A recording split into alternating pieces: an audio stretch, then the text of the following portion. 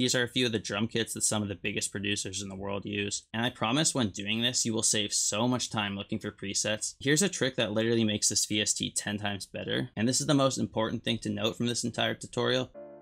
Alright, what's good YouTube? So in this tutorial, I'm going to be going over tips and tricks that will significantly improve both your drum and melodic sound selection. This tutorial is going to be broken down into various parts. First, I'm going to go over VSTs to use for every type of sound, the best libraries and expansions for each, the best drum kits to use and how to find them, some producers' go-to drum kits, various tips and tricks, and overall how to browse presets efficiently and effectively. Also, if you want any of the drum sounds or samples that I use in this tutorial, there's a link in the description where you can download them completely free. So let's talk about finding presets. So when it comes to finding presets, similar to what I talked about in the J. Cole tutorial, you want to be as efficient as possible because it can be a frustrating process, and a big part of being a successful producer is being efficient when making your music. So I'm going to go over tips to be more efficient when looking for presets. So let's start with selecting VSTs. Choosing the right VST to search all depends on what type of sound you're looking for. Certain VSTs are best used for certain types of presets. So I'm going to go over the 5 most used VSTs individually and talk about which presets each specializes with, as well as banks that I recommend searching through. So for Electra X, I'd recommend this VST when looking for ARPs, bell, and any sort of synth lead sound. I wouldn't recommend it, however, for pad-like sounds and especially dry sounds. As for banks, I just strongly recommend searching through the default ones. There are quite a few good expansion packs though. I'd strongly recommend the bass gutta, Roy Major, and halfway banks, as those have a lot of presets with sound design in them. As for Nexus 2, I find Nexus is best used for lead pluck or like bell sounds, airy pads, as well as keys, specifically pianos. However, I wouldn't recommend it for ARPs and dry sounds, as there's way more VSTs out there which are far better for these. As for banks, all the default ones are really good, but for expansions, I do recommend these DRZA expansion packs, as Metro, TM, and Southside use them a lot. Also, if you don't have it, I'd strongly recommend getting the Dance Volume 1 XP, as it has what I think is the best bass preset out there, being the well-known Prid sidechain bass. As for purity, I find that it's best for all forms of dry sounds, which has become far more trendy nowadays. I'd specifically recommend it for dry lead, flute type sounds, cheesy piano sounds, and most of all dry pluck sounds. I wouldn't recommend it for wet sounds, specifically airy pads, as well as synth basses and ARPs. As for Expand 2, I find that above all the other VSTs, it's best for like pad layered sounds, just stuff that you layer on top of your melodies to give them more body and energy. It's also a pretty good alternative to Purity if you don't have it. However, I wouldn't recommend it for anyone looking for any sort of experimental presets, as everything in here is pretty generic. Here's a trick that literally makes this VST 10 times better. When looking for presets, come down to the bottom of the VST and browse through the banks here. You'll notice when doing this that there's a significant amount of presets that you can't find when browsing using the default browser, and doing this will double the size of your preset library. And last but certainly not least, for Omnisphere, honestly it's good for everything. I find this VST is really good for analog sounds and key sounds. Finding presets in Omnisphere is more about knowing how to efficiently browse through them. Here's a cool trick that I discovered for finding the best presets. Whenever you come across a certain preset that you like or find yourself using a lot, come up to the top left of the VST and click Save Preset As. Then name the sound starting with what it is and its traits. So for example, something like ARP, airy choirs, keys, retro piano, bells, sharp delay. And what you'll do over time is create your own library of sounds that you like. So if the preset is still not exactly what you're looking for, what you want to do is come over here and hit this sound match option, and you just want to browse through presets here until you find one closer to what you're looking for. Then what you want to do is click match current selection up here. So now what it'll do is sound match based off this new preset that we found. Then you want to keep repeating this process until you get the exact preset that you're looking for, as each time that you do this, it'll significantly narrow down all the presets that match the attributes that you're looking for. And trust me, doing this will save you so much time and make finding the perfect preset so much easier. Also, be efficient when browsing for presets. I've seen so many producers, including myself, struggle with this. When choosing preset, you need to be assertive whether or not that preset is the one. If you're already questioning the way it sounds, you should just move to a new one. And don't get lost in this idea that you can save it by adding all these little EQs and effects, because in the span of time that you do, you probably could have just found another preset that honestly will sound better than whatever the heck you've made. Also, understand the difference between lead sounds and layer sounds. Lead sounds stand out from the rest of the beat and are generally the sharpest sound in the beat. Layered sounds are usually the softest and usually have the least dynamics. So don't be creating leads with soft, airy pad sounds sounds that just sit in the background, and don't be layering these sounds with sharp ones, as that defeats their purpose. And in general, understand the type of beat that you're making and the sounds that associate with it. Like in general, every beat or melody that you'll make will have some sort of association with a certain sound or style from another beat, and there's nothing wrong with taking inspiration from other music when making your beats. You don't necessarily need to use identical presets, but you can still copy that general style and make it your own. But that's it for melodic sounds, so let's talk about drum sound selection. So right off the bat, make sure you have some sort of EQ on your master. It'll make the frequencies that count stand out so much more when searching for sounds, and it'll make it easier to hear the little imperfections in each drum preset. This is going to be a preset in my up and coming drum kit, which comes out tomorrow night, by the way. So it's important to understand that there's a perfect balance when it comes to choosing drum sounds. A lot of people will tell themselves that for drum sounds, they need to be original and not use sounds that everyone else has. But there's reasons that those combinations of like the Spins 808 and rack kick or Lex Luger clap and B Weezy snare are used so often, because they work. Now you shouldn't strictly use generic combinations every time or use strictly experimental sounds, but you should understand how to find a balance between the two, as every beat requires different types of sounds. Here's a concept I was taught a while back that explains this. So you can have a perfect sandwich with high quality, well balanced ingredients, but if you add one outdated, expired topping, it's just going to make the sandwich suck and ruin all the other toppings no matter how good they are. The same logic applies to using different sounds from different genres and styles. Peanut butter and jelly as well as ham and cheese are two perfectly balanced toppings that work well together, but that doesn't mean that a peanut butter and cheese or a jelly and ham sandwich would work. They're just complete opposites and different types of sandwiches overall, or in this case genres of music, so they're never going to work well together. So in the case of like drum sounds, don't be making trap beats out of drum sounds coming from like an R&B or like dubstep drum kit. Stick to the sounds that work, but still experiment by going through drum kits for that genre, adding similar sounds with different styles and creating something unique out of it. Also, don't be afraid to use drum sounds from a beat similar to the one that you're making, or from a producer that has a style similar to that beat. Everyone already uses the same sounds and presets, so don't feel guilty for doing the same. And don't let some people tell you that like, oh yeah, you gotta be original, because you can still be original, but drums are a fundamental thing to get right, no matter the genre of music. So it makes sense to use fundamental drum kits, right? And mimicking the style or sound that inspires you to make music is where every producer starts. So study the producer you want to sound like, learn what drum kits they use. From the top of my head, these are a few of the drum kits that some of the biggest producers in the world use. I know practically everyone uses the BWB kits. Scrim uses the Creep drum kits. Metro uses the Zay, Lex, and Polo Boy kits. Nick Mara uses the Audio Crack Dealers kit. Jetson Maid uses the Big Head drum kit, and Pierre uses the Jug drum kit. So if my beat sounds like it was made by one of these producers, I'd probably use those drum kits. So let's talk about browsing drum kits. So a big tip that I would advise is try making a basic drum pattern first. Just get the general pattern down and only then browse for presets. Also, this is a big secret that changed sound searching for me altogether. If your mouse has side buttons like this, highlight whichever section you're browsing in the pattern block and browse through kits using the side buttons, as it will automatically change the sound that you've highlighted. And you don't need to spend all that time dragging and dropping sounds to listen to them. Another huge tip is that when looking for 808s and kicks, try having the melody play on loop as you search, because you can't truly notice whether an 808 or kick will work until you actually have it playing in the beat, as certain frequencies in a melody will make certain sounds hit harder. So you shouldn't be browsing for kicks and 808 presets separately or expecting certain sounds to just work. As for searching like based off characteristics, the only thing that you should know is that, as I've said in the up-tempo bangers tutorial, higher tempo beats generally have tighter sounds and slower tempo beats generally have looser sounds. So keep that in mind, because that might be a reason why your drum sounds aren't working. And this is the most important thing to note from this entire tutorial: create your own drum kits. Listen to your own beats, take the ones you like, go into their project files, and save those drums into a kit. And slowly, as you start to do this, you'll notice that there's certain sounds that you use a lot, as well as trends in the sounds and drum kits that you use. Then you'll start to narrow your drum kits and sounds down to only the good ones. Some kits won't, and if that's the case, make sure to just save the files that you like from that kit in your own stash of drum sounds, and then always make sure to delete that drum kit afterwards. You want to avoid having an overwhelming amount of drum kits, because it will make looking for good sounds harder, and you'll often forget which kits you should use and which you shouldn't. Save the specific sounds you like and delete the rest. Like for example, the kits that I have were selected out of hundreds of different drum kits that I've gone through. Some of these kits I've been using for years now, and some of them I've only been using for a couple of weeks. Also, over the span of time, I've made 8 different personal drum kits that I've been constantly narrowing down to just a few sounds that work together perfectly. And I use these sounds in like 90% of my beats now. And by the way, I'm actually selling that kit. It's going to be called the FinnaFinesse Most Wanted Drum Kit Volume 1. That kit will be out sometime tomorrow night. Also, I'm going to be giving away 5 versions of of the kit early on my Instagram. I'm giving away 4 versions of the kit and 1 exclusive deluxe version that only myself and 1 other person will have, so make sure to go check that out. All you have to do is follow my Instagram, like the post that will be up sometime late tomorrow, and leave a comment. Yeah, but that's it for this tutorial. Let me know what you guys thought, what you want me to do next in the comments, and if you have any feedback, let me know. Follow my Instagram and Twitter at FinnaFinesse. Most Wanted drum kit comes out tomorrow night. Make sure to like, subscribe, and peace.